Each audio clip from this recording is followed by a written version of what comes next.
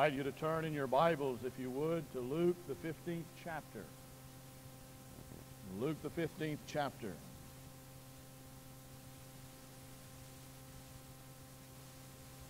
I'm going to begin reading with verse number 11.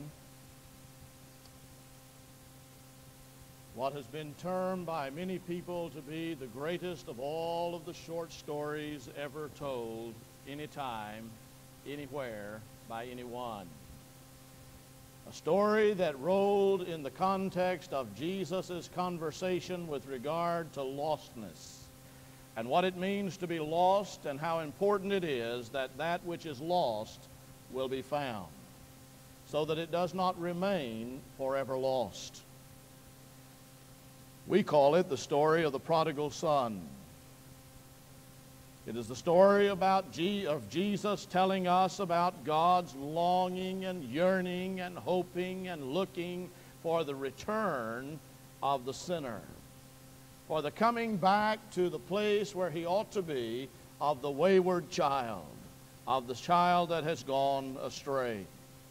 So read along with me as we begin with verse 11 in this 15th chapter of Luke's Gospel.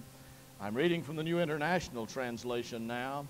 Jesus continued, "There was a man who had 2 sons. The younger one said to his father, 'Father, give me my share of the estate.' So he divided his property between them. Not long after that, the younger son got together all that he had, sent off for a far or distant country, and there squandered his wealth in wild living. After he had spent everything, there was a severe famine in the whole country, and he began to be in need. So he went and he hired himself out to a citizen of that country, who sent him to his fields to feed pigs.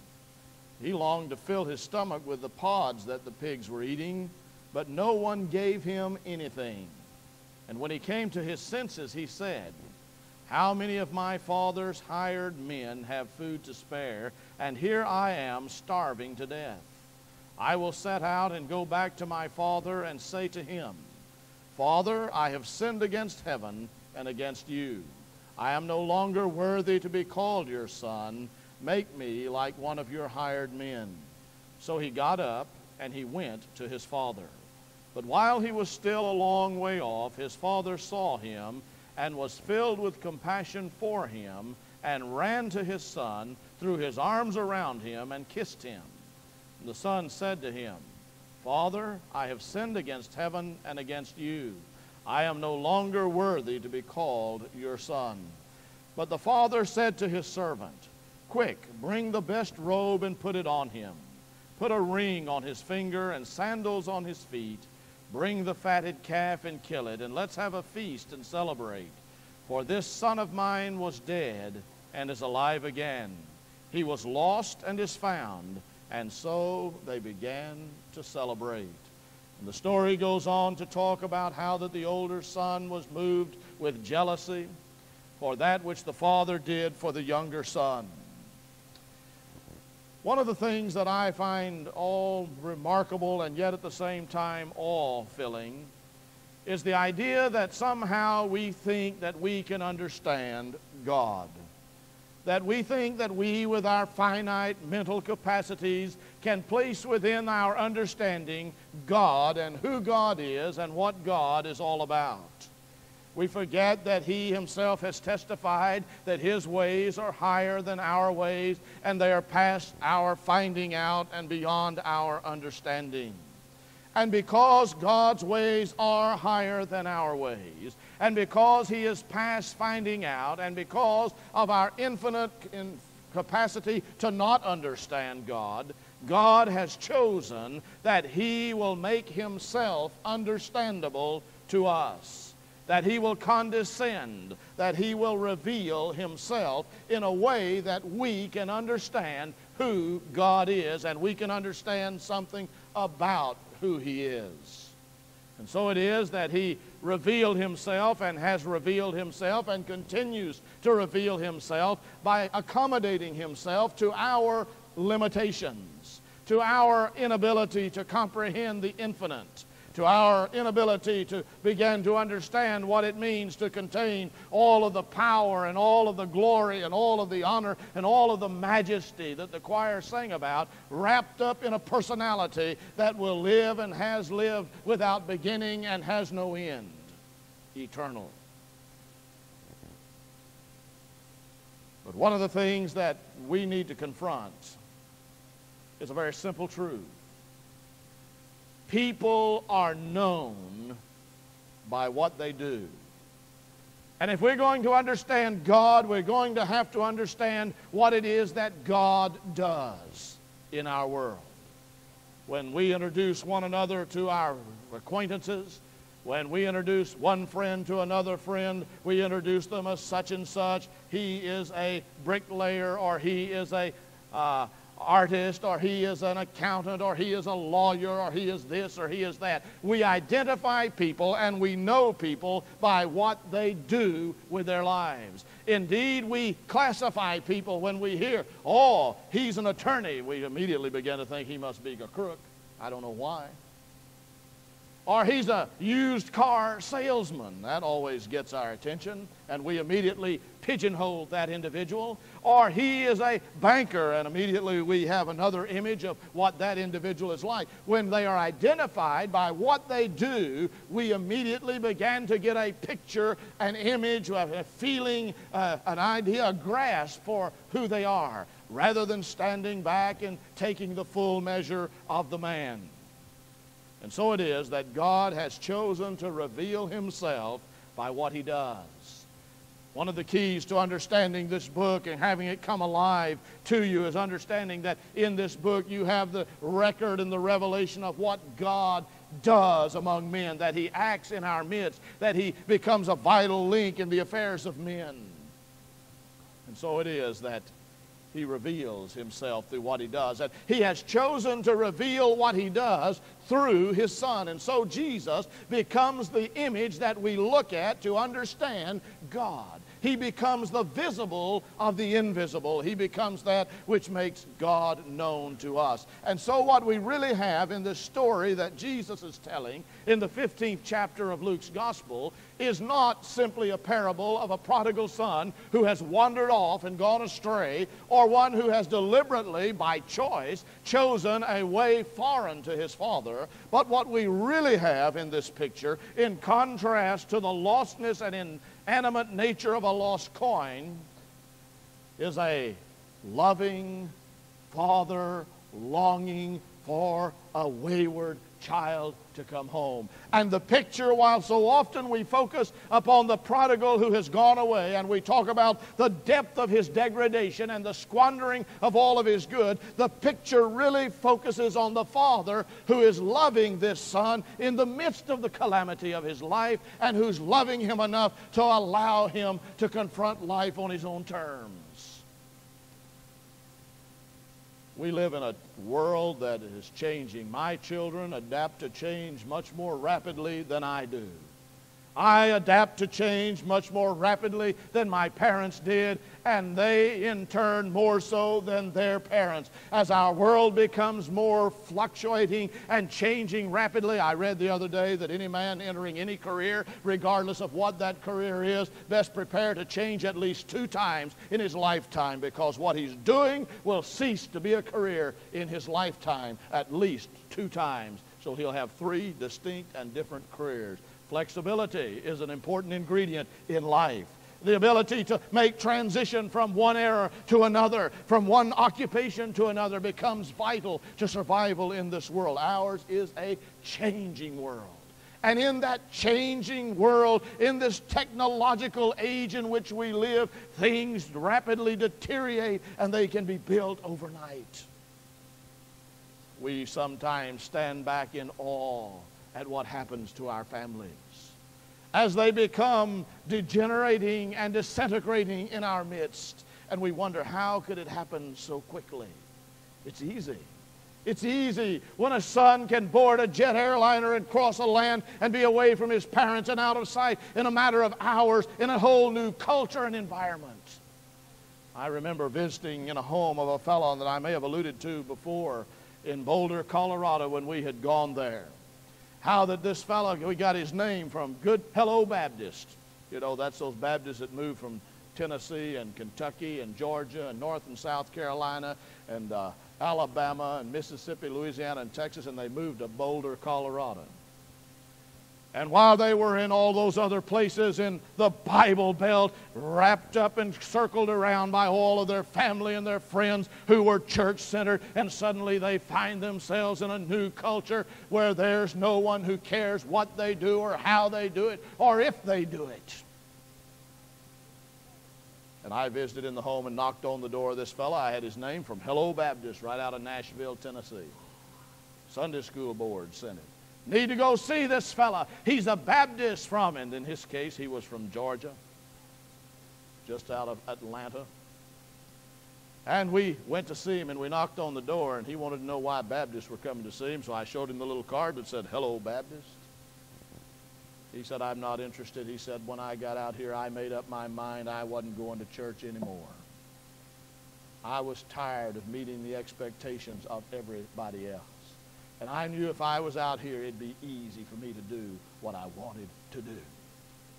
We have technologically made it easier to shirk our responsibility, to throw aside the responsibility of sonship. And there is that great difference between night and day as we separate ourselves. But regardless of where we are, whether it's in Boulder, Colorado, whether it's in Atlanta, Georgia, whether it's in the Mekong Delta, whether or not it's in the European continent or in the Soviet Union or in South Africa or wherever it is, one thing has not changed, and it is this: God is still yearning and longing for the return of the sinner. Wherever he is, whatever color he is, whatever language he speaks, whatever culture he has, God still longs for his return. And this parable, this story that Jesus tells us in this chapter, is the story of the faithfulness of the Father and his love. One of the things that I think demonstrates his love beyond any other measure, perhaps, is the fact that he let that son leave his house. He demonstrated his love for his son by allowing that son in his rebellion to walk out the door. In the story, as Jesus tells it, you'll not find anywhere where the father sat down with the son and he said, now look, son, what you're doing is a mistake. If you do this, you're going to pay a high price. Nowhere in the story do you find him trying to remind the son of his responsibilities to the father and to the family. I think there's some wisdom here. I think there's a lesson here for those of us who are earthly fathers, and some of us should have learned it early, and some of us ought to learn it now. He was no less hurt. The pain was no less deep for this father as he saw his son take his possessions and leave the house and head for a far country, going to what the father knew was going to be a disaster. This father was wise enough not to shut the door behind the son who was leaving, not to make it impossible for that son, when sin had run its course, not to be able to return. Oh, I'm sure he tried to reason with him. I'm sure he explained to him all of the things, but you ought to try explaining things sometimes. Sometimes fathers aren't the brightest people in the world. No one knows that more than fathers. But the objections and the explanations cannot compete with a desire to be free and on one's own. So there was no sharp criticism, and there was no castigation, and there was no degrading of the young man. Even though it was an embarrassment, and it is an embarrassment, when a father has to explain to the neighbors that the young son is gone, that he has come and demanded, when he has to go and liquidate some of his estate in order to give the son his share of the inheritance, and to explain why he's doing what he's doing. But you see, the father saw the importance of his son, and his love for his son was greater than what the neighbors might think, or what the financiers might think, or what anyone might think. It was important to that father that that son understand that even though he did not agree, he still loved him.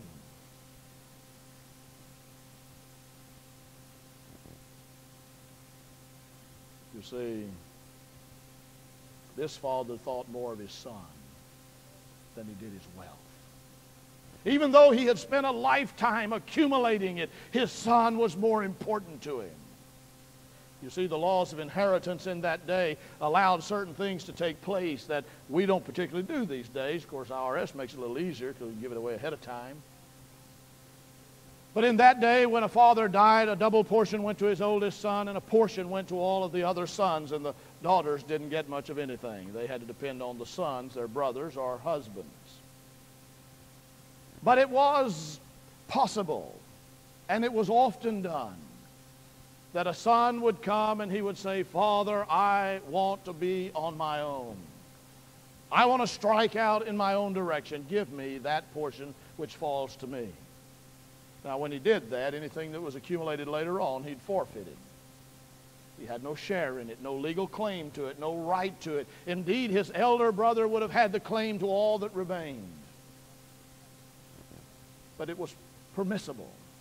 It was considered to be the height of insult to the father, but it was legal and it was permissible, and it was done quite frequently. And so the son came to the father and he said, "Father, give me whatever I'm going to get. Give it to me now. I've got plans."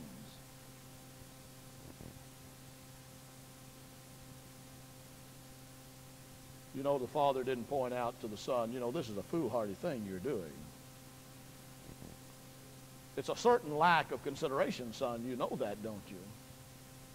Son, here's what's going to happen if you do this and if we go ahead." Instead, he just gave him the money, let him go, gave him his blessing, said, "I'm going to pray for you. God bless you. God prosper you. God use you as you go." You see, to do anything else, would have communicated to that son, "I've got a hidden agenda. I'm doing this with mixed motive. Perhaps just to keep it for myself. Perhaps to use it on your older brother." You remember in Numbers 13:14, Israel came to the promised land, and God said, "Enter in." And they sent in the spies, and the spies came out, 10 of them there at Kadesh Barnea, and they were terrified, and they said, "The land is flowing with milk and honey," and all the things God said, "but there are giants in that land, and we are like grasshoppers among the giants." And they were fearful, and they didn't enter in. God didn't get behind them and say, "You're going in the promised land no matter what. You're going in." He didn't say that. He said, "All right. If you choose not to go in, that's fine. But remember, you pay the consequences of the choice." And so they left, and they returned to the wilderness, and for 40 years they wandered in the wilderness. And when they came to the border again, and they stood at River Jordan at flood time, they crossed over into the promised land. They didn't need any encouragement. They didn't need anyone to push or prod them. They had learned the lesson of experience. Each one of us, like this prodigal son, has been born with certain attributes. All of us given a certain amount of time which we will live, talents that we can exercise, physical and mental resources that have been given to us to be utilized in the living of life, and what we do with them is our choice. God said, "I'm giving them to you. I'm entrusting them to you. Use them. Use them wisely." You see, God has the right to tell us what to do with our time, because all the time we have, He has given us.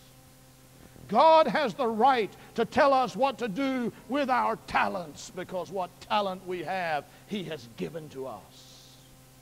He has the right to tell us what to do with our mental prowess and our physical prowess, because without Him we'd have none of it.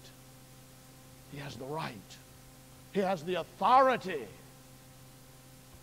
But He lets us choose how to use it. He allows us, through rebellion, to squander what He in love has given to us. Isn't that an amazing thing about God? He's given you life 70 years if God has been gracious to you. Anything more than that is a bonus on top. And He said you can spend it any way you want to. You can live it any way you choose. I'm trusting you with it. You see, God wants voluntary obedience, and God wants love, not coercion. So one of the things demonstrated in this passage of Scripture that often we overlook is the fact that God loves us even in our rebellion. Even when we take what He's given us, even the talent and the time and the life that He's invested in us, and we squander it, He still loves us. So that even if you have taken the total of your life and you have invested it in riotous living in a far country and famine has stricken your land, God loves you still. He has not taken a pencil and marked through your name and said, because you've done thus and so, I'll have nothing to do with you. Instead, He stands and He waits and He longs for the return. That son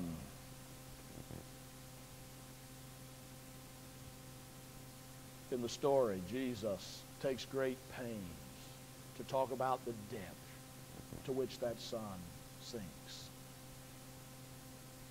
He talks about him taking it and going to a far country and there in wild living. And wild living or riotous living means exactly what it means today. Going from party to party and from bar to bar and disco to disco and one place and another. He was hanging out with all his rowdy friends. And they hadn't settled down. And his inheritance went like water in your hands. Like water in a sieve. It poured forth. And it was glorious. All of the people who were coming and going and all of the attention that he was getting and the wonderful time that he was having. And there's a number of lessons here about fiscal responsibility in this text. But by and by, the well ran dry. The inheritance was gone. He picked up the telephone and he called some of his friends, and they wouldn't answer. All he got was an answering machine. If you'll leave your name and message, I'll return your call. But they never returned his call. He was broke, he was busted, and no one cared in the far country. And as life is wont to be done, as soon as he found himself financially distressed, famine came to the land, and it didn't matter if he had money or not. There was nothing for him to eat. But he did find a job. He found a job working for a pagan feeding pigs. The height of insult to a Jew. But what made it worse, he didn't make enough to buy anything to eat. And he wanted to eat the slop that the hogs ate. And the man who owned the hogs said, no, it's for the hogs, not you.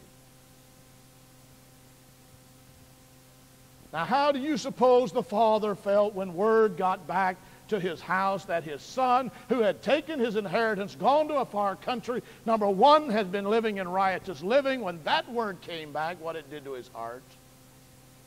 Number two, when he discovered that he was broke and had no financial resources, what that did. And then to discover that he's starving in a hog pen.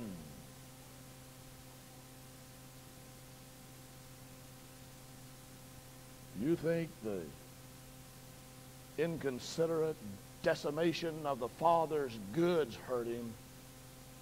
You can't imagine what happening to his son did to him. He wasted his wealth, he ruined his life, and he was in danger of losing his health, both morally, mentally, and physically. But the father loved him anyway. And he graphically pictures that in verse 20, the love that he has for that son. When it says that when the son was still a long way off in the distance, the father saw him, looking every day, as it were, on the veranda, leaning over, looking for that son to come home, watching the horizon, looking for some dust on the road, straining his eyes to see him come. Something about hope there.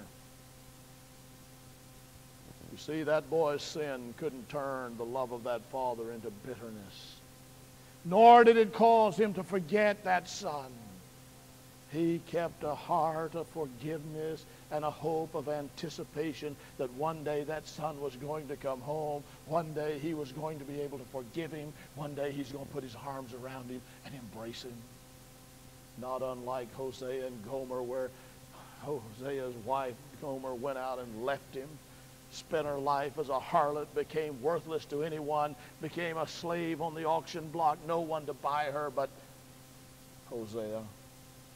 He bought her when she was worthless, when she had spent all that she was, and he restored her as his wife and gave her his love. You see, we've wasted a great deal of what God has given us in those time and talents and influence that we have, not to mention the things that are reproaches unto God. But he loves us anyway. And he pays the purchase price for our sin that he might offer to us freely and without condition. His love. And so it is the son, as he makes his way up the road, the father sees him and he runs out to meet him.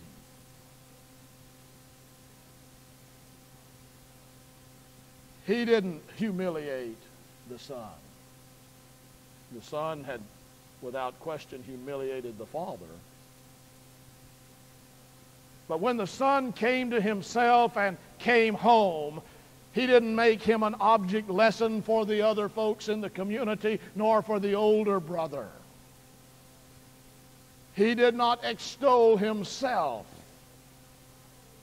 But instead, seeing him coming, he runs and falls on him. He kisses him, and he cries out to the servants, "Bring a robe, bring a ring, bring some shoes. Cover him like he ought to be covered as a son, and let's have a feast and celebrate." I don't know what the son expected when he got home, but he expected to be put to work working in the back 40 on the farm, doing some kind of hard manual labor just to get something to eat. He would have been satisfied to sleep in the father's barn with the father's animals and not have anything in the household. But God is a loving father who will not have his children to live in the barn. He doesn't stop by just meeting his physical needs, but he restores him to sonship. He takes the son who had taken his inheritance, squandered it in riotous living, and he moves him back into the house, puts him back into the room that he had, gives him his former position in the family, and says, "You are not to be a servant, but to be a son." Brethren, that's what God does when we come to him in Christ Jesus. He moves us into the house. It doth not yet appear what we shall be, but when he shall appear, we shall be like him, for now we are the sons of God. You remember David and Absalom? Absalom, that son, not unlike this son in this story, who wanted to be king in his father's stead. And if his father had his way, Absalom would have been king. David loved Absalom with all of his heart. But Absalom raised an army and rebelled against his father, and he went to war against his father. And when he died in battle of rebellion, David cried and wept. When news came that the battle was won, he wasn't interested in if the battle is won. He wanted to know what happened to my son Absalom. You see, God does not take delight in the death of the wicked, but he longs for their repentance. And so it was David cried out, "Oh, Absalom, Absalom, my son, Absalom, how I would have died for you, oh, Absalom, my son." See, David was ready to restore, ready to forgive, because he loved that rebellious son.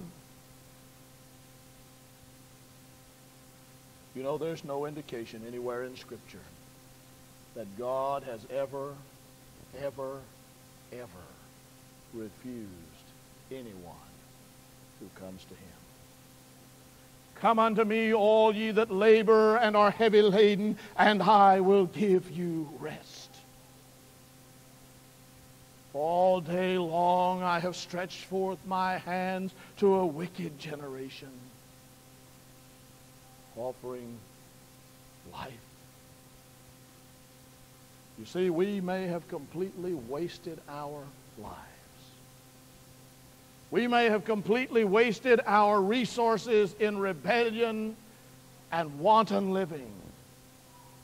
But God is ready and willing and able when we come to ourselves and come to him to receive us. So if you're here this morning and you're like that prodigal son, away from the Father, whether you're away from the Father because of the attitudes that you harbor, or the actions that you take, or the words that you speak, or the life that you live, he stands and he waits and he longs and he calls that you come home. He stands ready